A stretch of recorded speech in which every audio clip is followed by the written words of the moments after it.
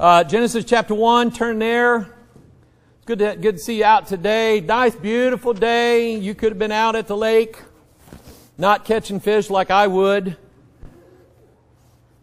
And or out mowing the grass or going to flea markets or whatever. But you came to the house of the Lord, and I appreciate it. Appreciate our visitors from the great nation, or the state actually, of Cedar Hill, Missouri. Y'all just ain't too far from my house. B Highway. I live on B Highway. Uh-oh. They're neighbors. Well, Genesis chapter 1.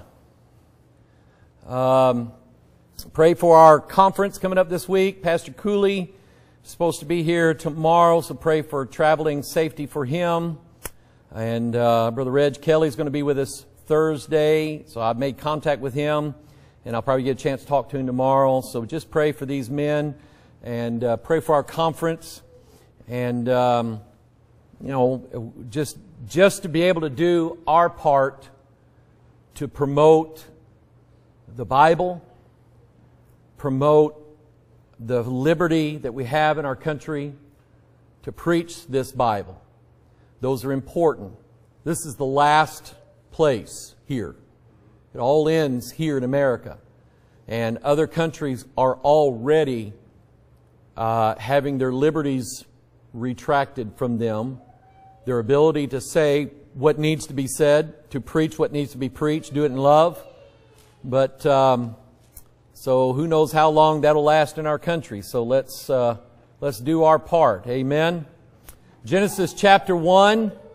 Let's read what happens on day 2 and day 3, because I want to get into both tonight.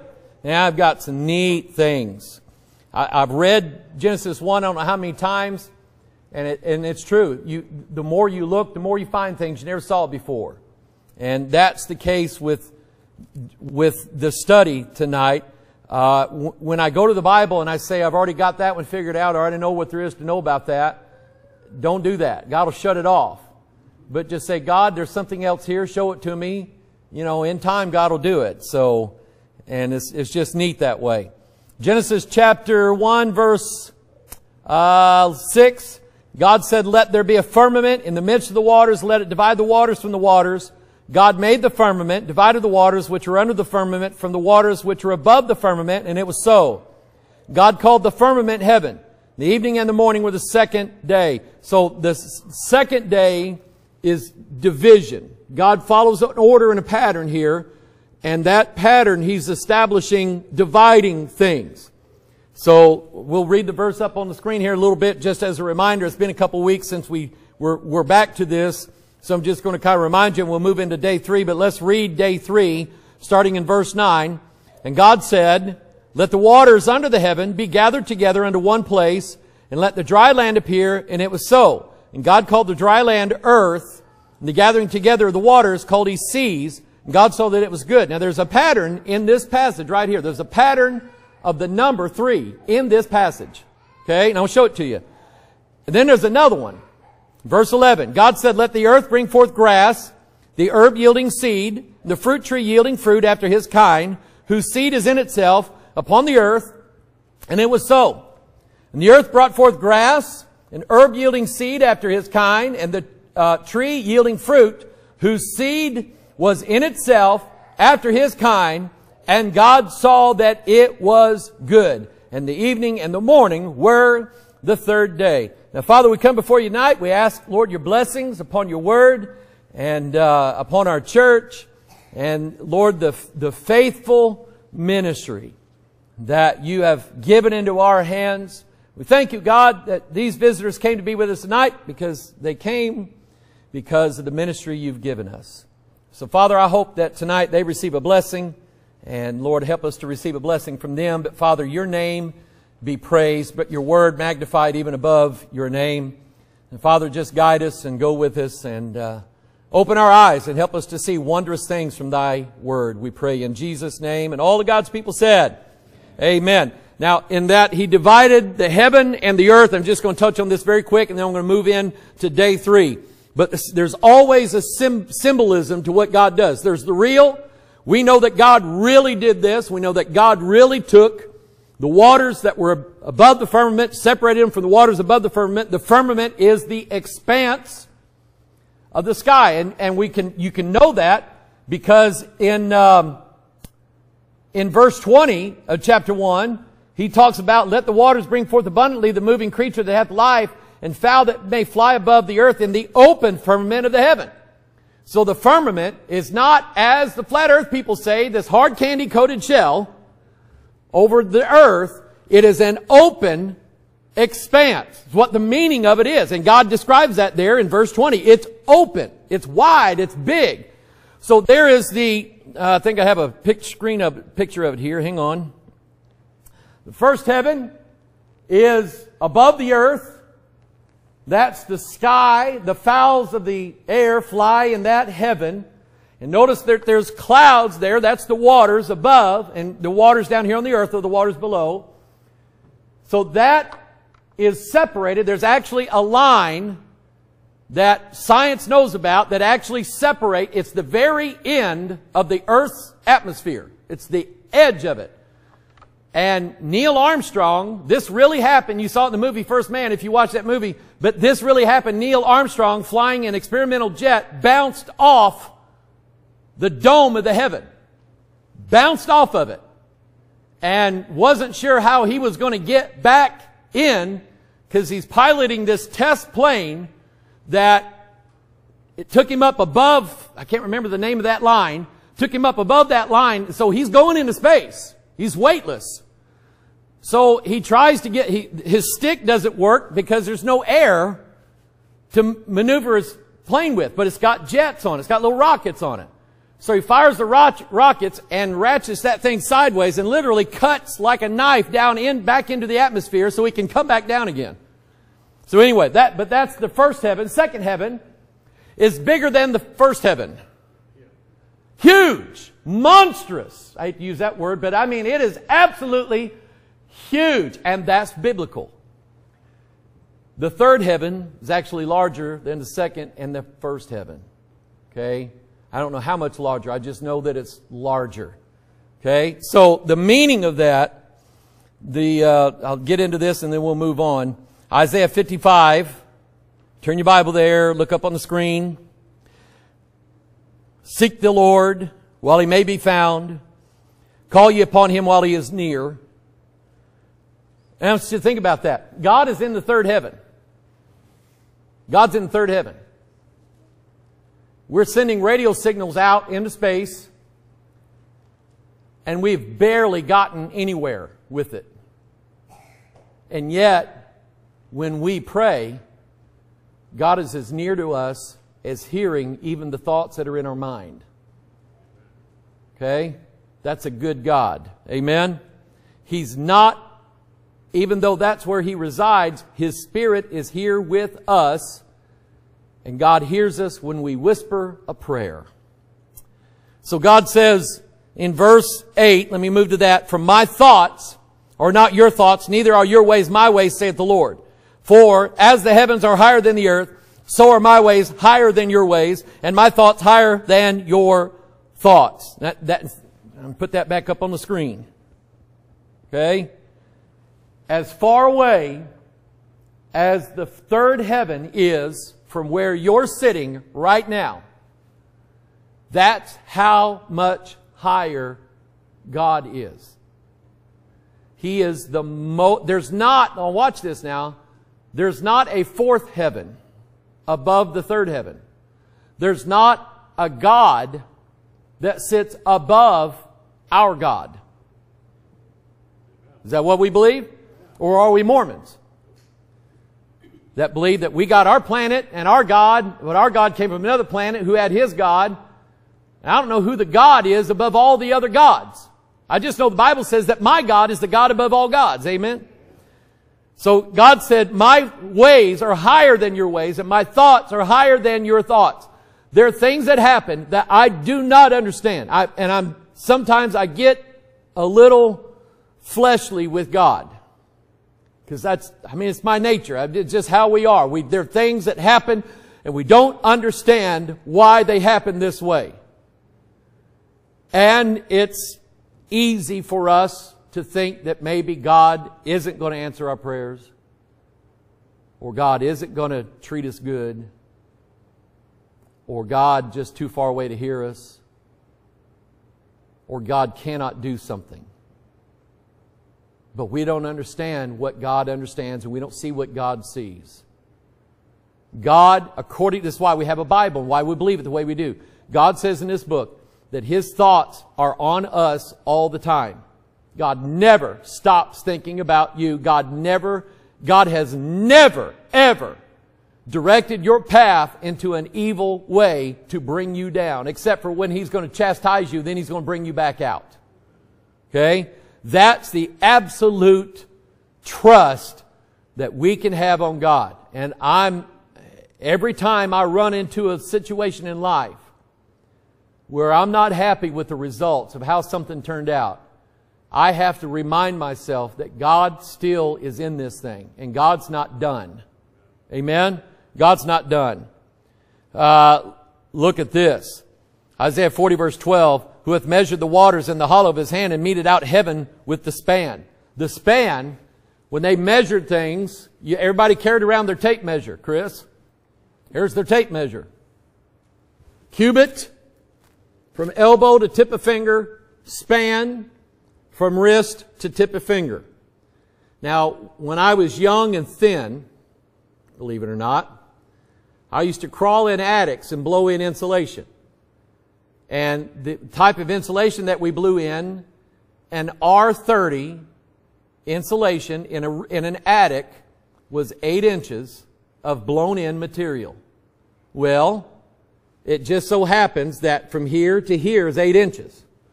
So if I'd be up in an attic and I'd be blowing the attic, I'd stick my hand straight down in that insulation. And if the insulation went up past my wrist, I knew that they got 8 inches. And every time I'd blow a little bit, I'd stick my hand down there and make sure you got enough in there, because that's what they're paying for. They're paying for 8 inches, so you give them 8 inches. That's how we measured it. So God's measurement here is a span. That's what the Bible's talking about here in this verse. He meted out heaven with the span. In other words, one span with God measures the whole universe. One span. How big is God? When we sing that song, He's got the whole world in His hands, that is shortchanging God. He got the whole heaven in His hand. He's got the whole heaven.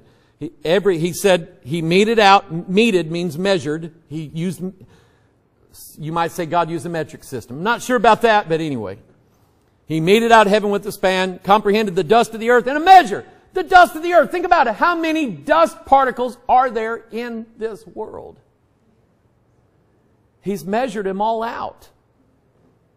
And weighed the mountains in scales and the hills in a balance. How in the world do you weigh a mountain? How much does a mountain weigh? God weighs them. That's what it says. He's weighed out the mountains in scales. He's got them all figured out. So, since God's ways are higher than our ways and His thoughts higher than our thoughts, since we know that the entire universe can fit in one hand of God, since we know that He's counted every dust particle in this earth, and we know that He's weighed every mountain everywhere. There's mountains on the moon, there's mountains on Mars, there's mountains everywhere that we can tell, and God has them all weighed. He knows the exact figure of every mountain everywhere in His creation. So who's the smartest? You or God? Of course He is. He's a genius. Because let's just say that scientists got together and they guesstimated, based upon the density of the rock and the size of Mount Everest, that they took a guess and they measured out and weighed what they thought Mount Everest would weigh. They'd write that down in a book somewhere. We'd have to go look it up to find out the answer. God just knows it. He knows it.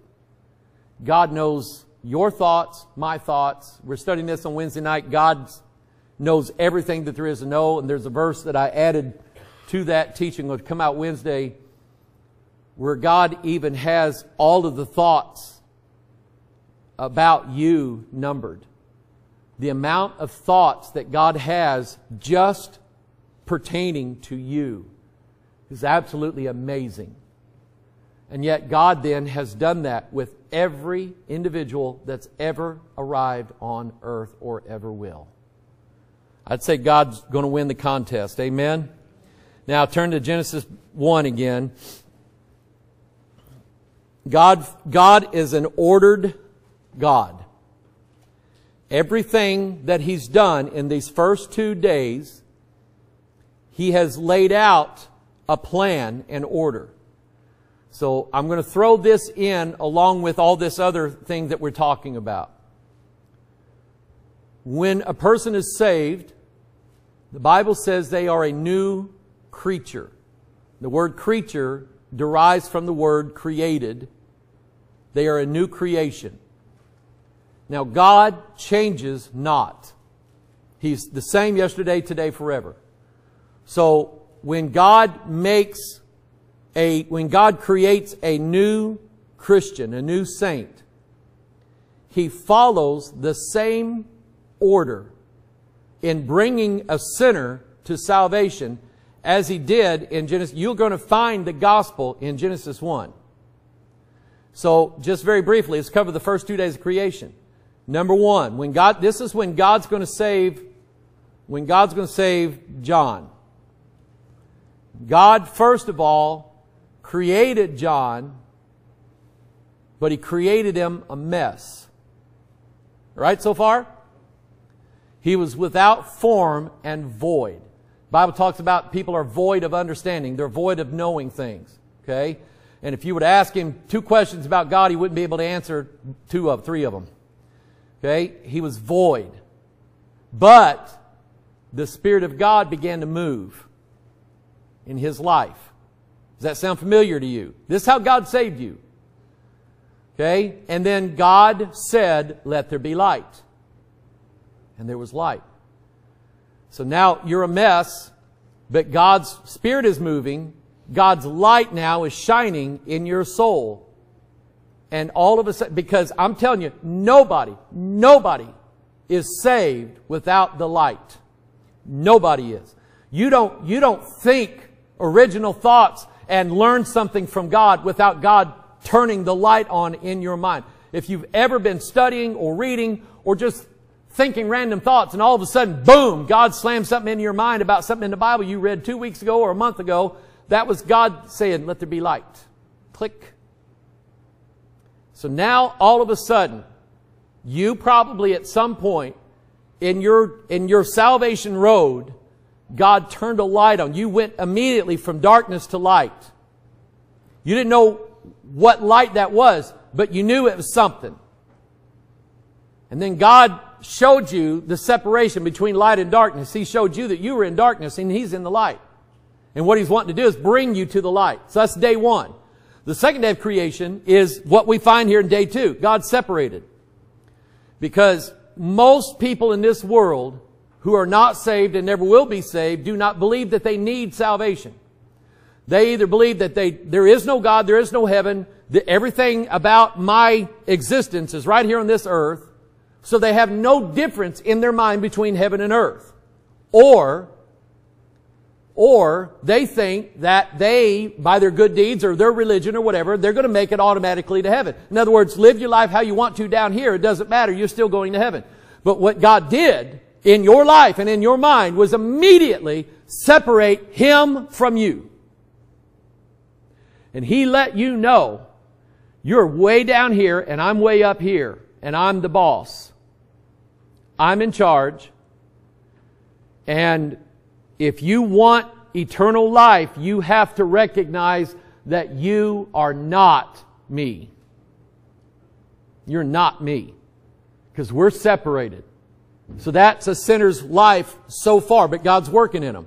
Now, day 3, God's going to add something to that. So God said, "Let the waters under the heaven be gathered together in one place.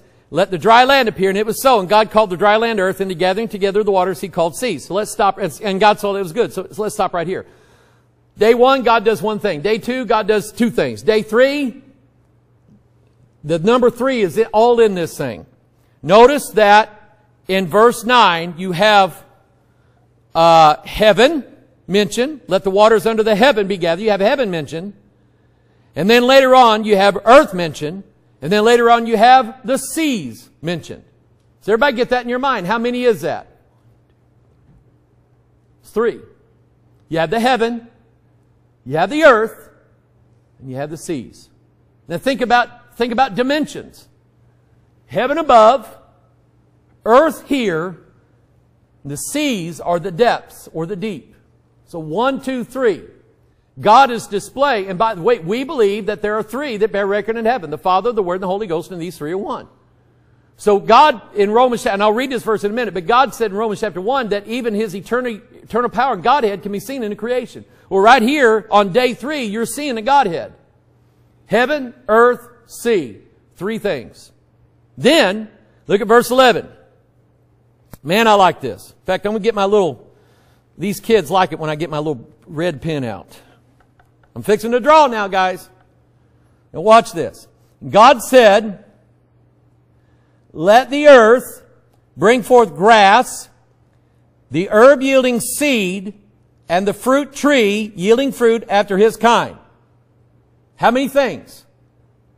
3. Grass, seed, fruit tree. Very good, Hope. Grass.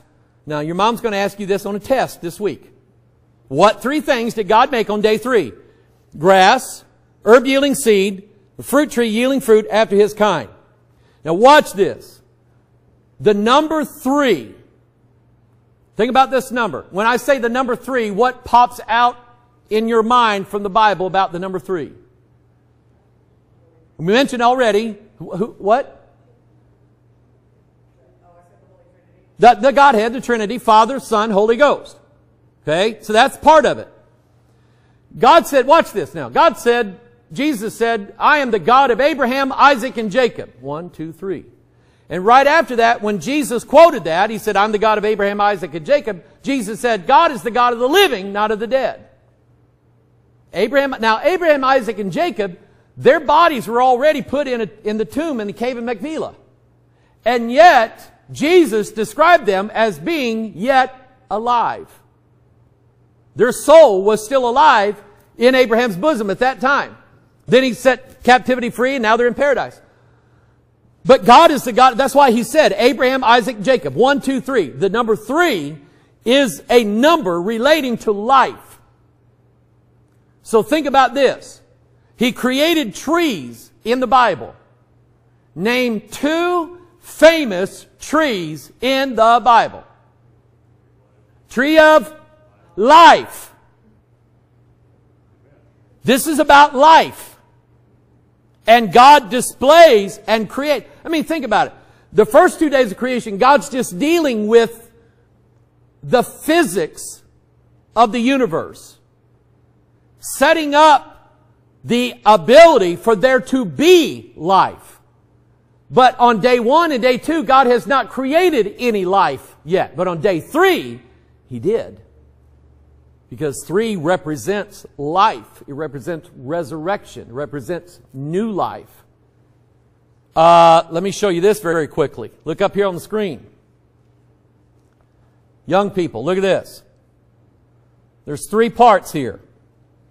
The embryo, which is what comes out of a seed that grows up out of the ground. The seed coat or the shell, which is that hard shell around a bean or corn or a husk or anything like that, the peel of an orange or anything like that. And then every seed, every embryo has got to have something to eat. So God puts food in here for that seed to have life enough to draw nutrients from and moisture so that it can live. You can have a seed laying out. I don't know the world record for how long a seed is viable, but I bet you it would be in the thousands of years that you could plant a 1,000-year-old seed in the ground and it's still got enough in it to pop up. Okay? Now you think about salvation in this deal, because this is what God's teaching us. This is what God's doing here. So in a seed, there's 3 parts to it. You think about us. This body that you see right here, this beautiful, amazing looking body. Shh. Hey, it's your DNA too, sister. Is nothing but the crusty shell of what really abides within. What abides within me was put there by God Himself, planted there in me. Okay? So, and God showed me this. God helped me. I've told this story, but God helped me when my daddy died, because I could not preach his funeral. I couldn't do it. But we took him down to Marcus Hill Cemetery down in Enola, Arkansas, next to his mom and dad, next to his grandma and grandpa. And the night before I'm going to preach Dad's gravesite ceremony, God gave me the blessing that I needed. They that sow in tears shall reap in joy. He that goeth forth bearing precious seed shall doubtless come again with rejoicing, bringing his sheaves with him. And I stood at the side of that casket, my hand on that casket, and I said, I'm not burying my dad, I'm planting the seed of what I believe is going to rise up one of these days. Now again, that seed, that thing can lay in there for 1,000 years. God's going to resurrect it. Amen? And that's one of them old school cemeteries where everybody's facing east. It's one of them old country cemeteries. They all get it right. Amen? They're going to face east because they know which direction He's coming from. Amen? But see, God is all in this thing. God is displaying His eternal power and Godhead in this thing, because we are spirit, soul, and body. The body, just like the seed coat of a seed, must corrupt off. Jesus said, unless a grain of wheat fall into the earth and die. So that seed coat, this body, must corrupt off. That hard shell around a seed, as soon as you get it in the ground and put a little moisture on it, that moisture hits that thing and it starts corrupting, starts rotting. If the conditions are just right, 14 days later, you got new life. 14's multiple of what number? 7. Okay? So I did a little homework on this thing. I'm just happy about it. God is introducing the seed of life into this world. And the tree of life, that everybody who wants to have access to it can have access to it. And the tree of life is Christ. The tree of life is the Word of God. And in the new heaven and the new earth, we know the Bible says that God is going to make the tree of life accessible to all for all of eternity. Whereas in the Garden of Eden, it was accessible as long as man did not transgress. But man transgressed because God did not just put the tree of life in the midst of the garden. He put another tree in the midst of the garden. The tree of the knowledge of good and evil. And what God is doing here is He's introducing choice to mankind. Animals, if you throw meat out for cows to eat, will they eat it?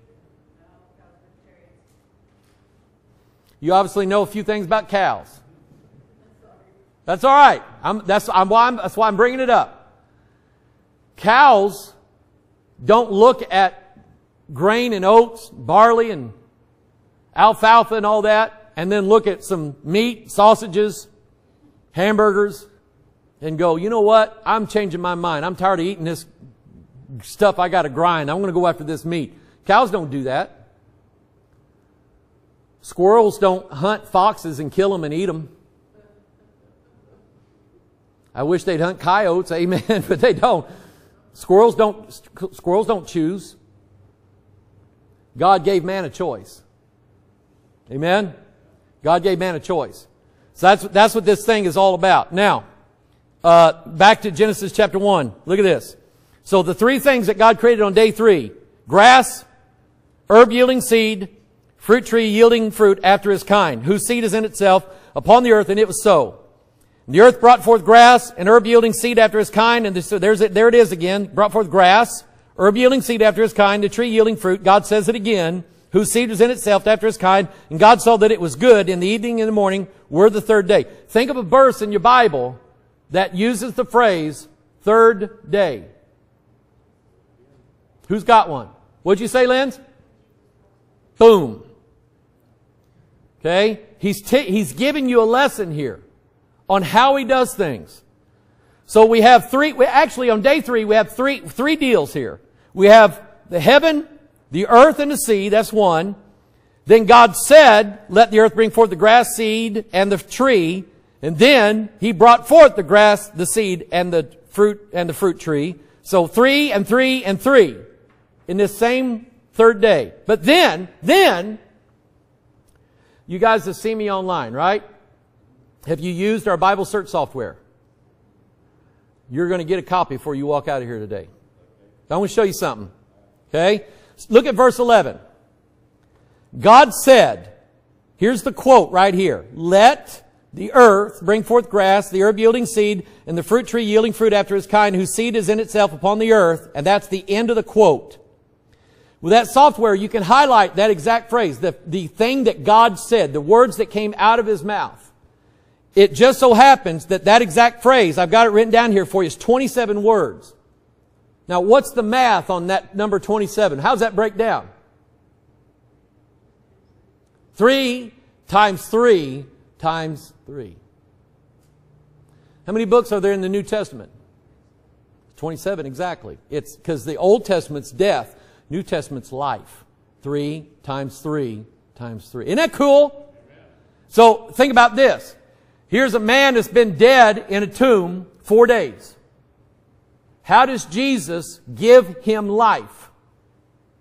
He spoke 3 words. Lazarus, come forth. And he that was dead came forth. Isn't that neat? Listen, this is King James Bible Week here at Bethel. This Bible is right. It's in order. I mean, look at just this one group of sentences here that deal with the third day of creation and all the patterns of 3 that are in this thing. We've counted 3 things there, 3 things there, 3 things there, 27 words, 3 times 3 times 3.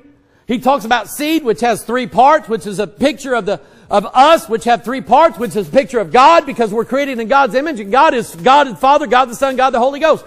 It all connects together to show you that God did this thing. That God wrote the book. Oh man, I'm happy. I don't know about, if you're mad, I'm sorry. Romans chapter 1. Underline this in your Bible. For the invisible things of Him from the creation of the world are clearly seen. Clearly seen. Science knows this. There's a commercial on TV, I've seen it recently, where they're telling you this idea about the number 3, and they said 3 is a number that it just sounds right. We use the number 3 for multitude of things. Parents in a threatening countdown for children. I'm going to give you the count of, you never say, I'm going to give you the count of 8. 1, 2, 3, 4, 5, 6, you never, count of 3. What happens when a man and a woman come together? The 2 become 1. There's 3. Okay? It's life. Even in the animal kingdom, the male and the female joined together brings forth a child. That's life. It is God's number for life. For the invisible things of Him from the creation of the world are clearly seen, being understood by the things that are made, including a seed, even His eternal power and Godhead. Did you know the word Godhead is in the King James Bible exactly 3 times? 3 times exactly. 1 John 5:7. For there are 3 that bear record in heaven: the Father, the Word, the Holy Ghost. And I like John. John's one of my favorite writers in the Bible. The way he writes. The uniqueness of John. John is the one who loved to call Jesus the Word. And he'll call Him Jesus, but his favorite phrase for Jesus was the Word. In the beginning, in fact, look at John 1:1. Turn to John 1:1. Tell me what you see. In the beginning was the Word, and the Word was with God, and the Word was God. 3 times the word Word is there. Okay? So the Word is what gives life. It is the seed of life. It's the beginning of life. There are 3 that bear record in heaven, the Father, the Word, and the Holy Ghost. These 3 are one. There are 3 that bear witness in the earth, the Spirit, the water, and the blood. These agree in one. The Spirit is the third part of the Godhead. Water. How do you make water? 3 elements. 2 parts hydrogen, 1 part oxygen. Blood. These 3 agree in one. You're gonna like this. Everybody sit down and relax. Get calm for a minute. Here's what we know now. You got to love, and I know this is a wicked world, but you got to love the time we live in. Because we're understanding things now that our ancestors never understood. We know what DNA is. We know what's in a bean, a corn kernel, a poppy seed. We know what's in everything that is seed. We know what it is.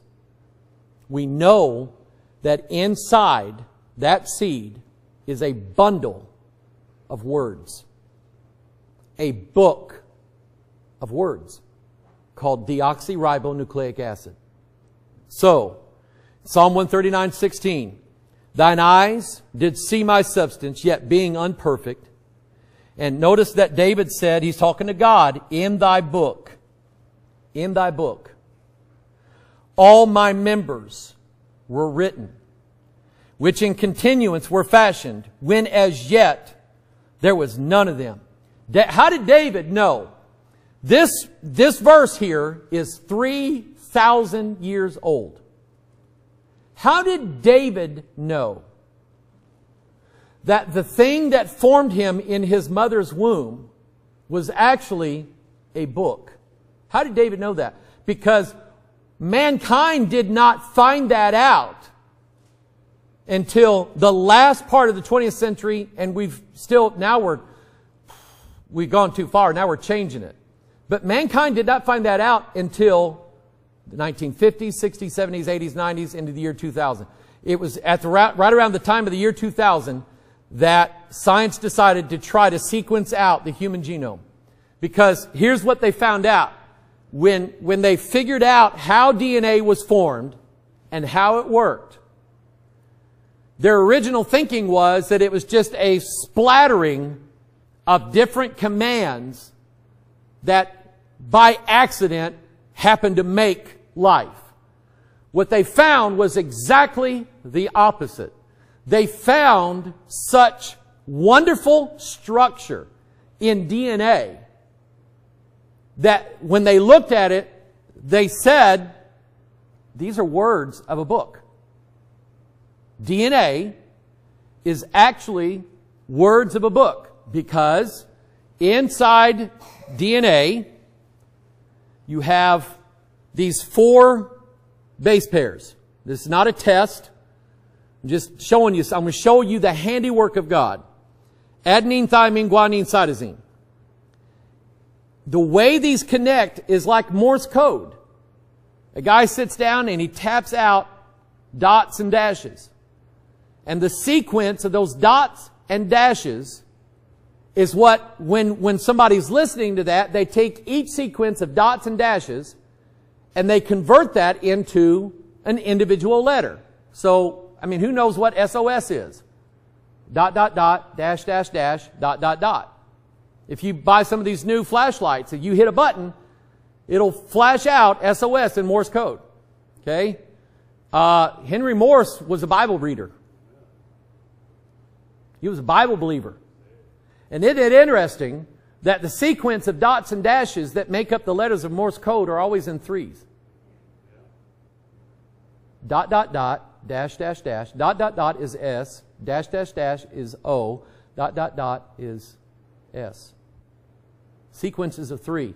Because that is exactly how DNA sequences out letters that make words, that make proteins, that make every living creature in the world. Everything. So, uses these 4 base pairs. And the way, let me show you what it looks like. That's the book. That's the book. And if you know how to read the code, and scientists now are so good at reading the code that now they know how to rewrite the code. That's how good they've gotten at it. That's dangerous, but and what God did was God made it easy. Instead of making DNA an untranslatable code book, God made it simple. Because you see the letters up there, C, A, T, and G. Well, that's adenine, thymine, guanine, cytosine. So every time the adenine joins with the thymine, that's a part of the code. And then the next rung, let's say it would be guanine connecting with cytosine, and then guanine with cytosine again. So what they figured out was, for every 3 of these base connections, every 3 of these makes a genetic letter. Okay? So let me show it to you. So let's say that your body needs more. Let's say your body needs more spit. Okay? Thank God we don't have to drink spit in order to get spit. Our body makes it. But it needs water and proteins to make it. Spit actually is not just water. It's got stuff in it that helps dissolve and break down the food that we eat. That's what it's for. And for making people really mad when you go like that, okay? But see, the body's got to make it so when you get a cotton mouth, your mouth gets real dry, the body's got to make more spit. So what it does, it reads all of the billions of base pair combinations until it finds the place, the book and the chapter, where the recipe is for making the proteins that make spit. And it reads off these 3 combinations of base pairs. So let's say G, C, and A will make the letter A, make a protein. AGA will make another letter, which is another protein. Guanine, adenine, thymine will make another letter. Adenine, adenine, thymine will make another letter. So it's just like the letters that we draw on the page. There's about 3 strokes that we can make on the page that make the letters that we write down. Okay? And it just so happens that the letters of DNA, the number is 22. Exactly. The Hebrew alphabet that made the words of your Bible is 22 letters. So when David said, "In thy book all my members were written," how did he know that 3,000 years before the scientists figured it out? The Holy Ghost told him, because God wrote that book. And what this is all about is, for everything that your body is and it needs, the DNA has the recipe for, number 1, making the proteins. Number 2, then the recipe for folding the proteins the right way. And then number 3, for binding the proteins together to make the parts of your body that you need to make the spit that you need.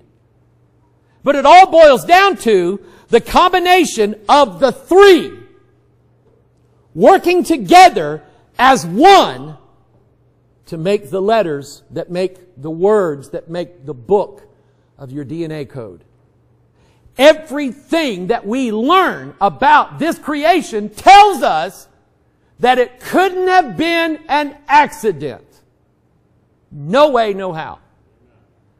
And everything that we see about it tells us that the entity that made it must have a special and unique relationship with the number 3. The Father, the Word, or the Son, and the Holy Ghost. Even in Genesis 1, where God's going to make man, God said, "Let us make man in our image after our likeness." 3. And everywhere you look, That number is there. It's present. It's because it's the number that pertains to life. But with everything that God does with a number, Satan does the exact opposite. So, on God's side, the number 3 represents life, resurrection, the gift of life. But when Satan's got it, he corrupts it.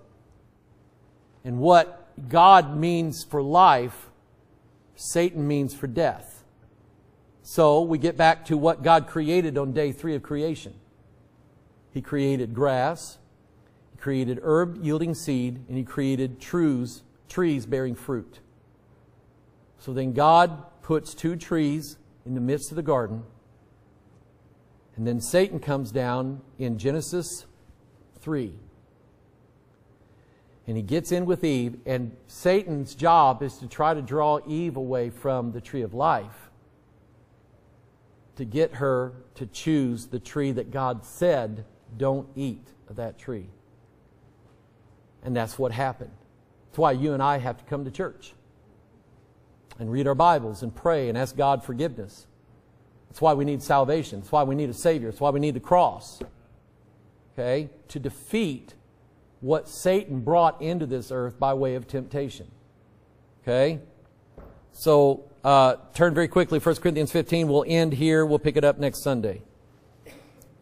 1 Corinthians 15. Paul then explains what it is one of the core doctrines of Christianity. Verse 35. Some men will say, how are the dead raised up? And with what body do they come? And it's a good question. It's a legitimate question.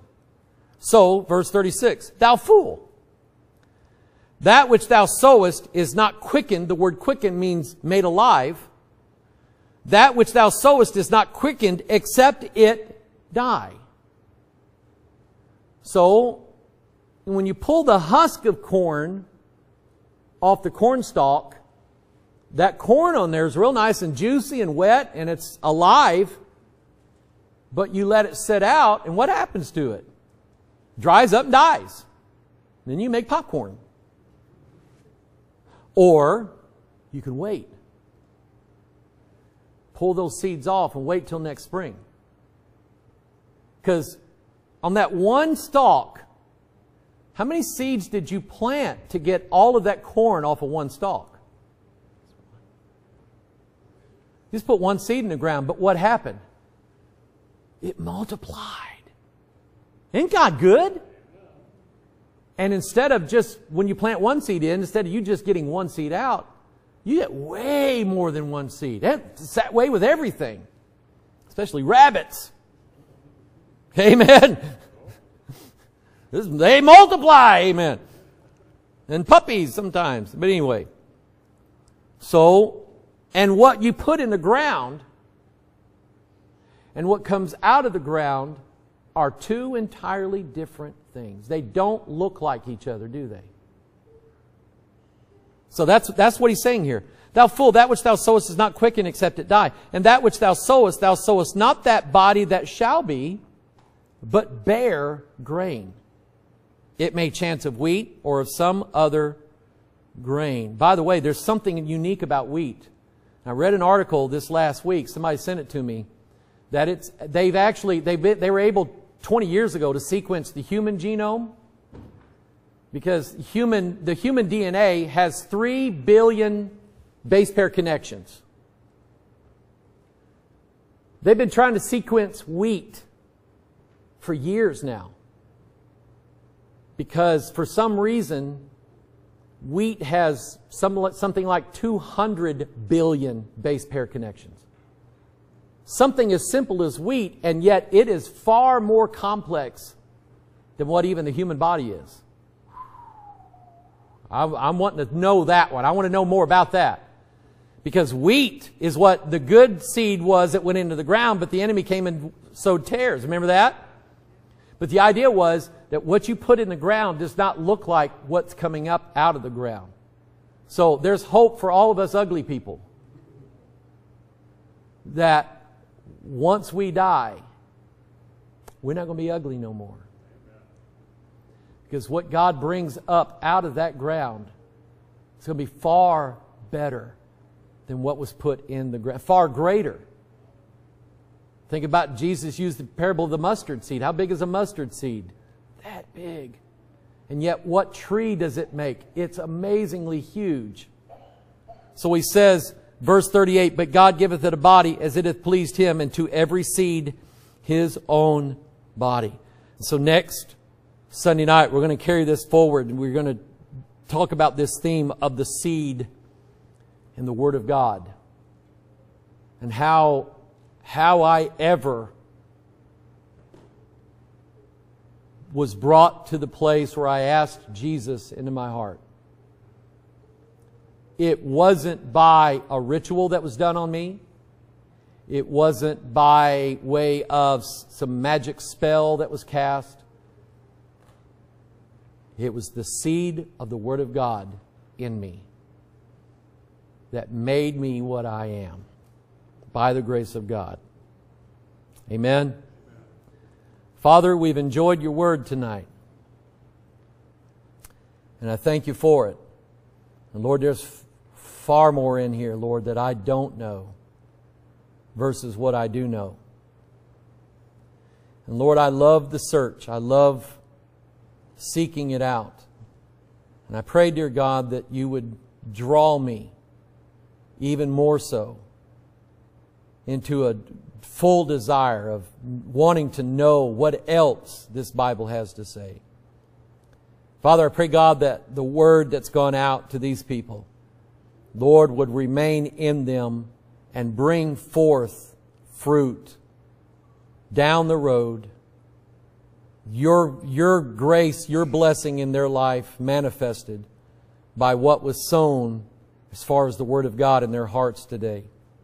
Father, thank you, Lord, for sending some good people our way. I pray that you'd bless them. Bless those that are visiting with us and joining with us online. Father, we thank you, Lord, once again for this book. Teach us, Father. We're never going to get too old, never going to get too smart to learn one more thing about your Bible. So, Father, teach us. Mold us in your image, we pray, in Jesus' name. All of God's people said, amen. God bless you. You are dismissed. Thank you for coming.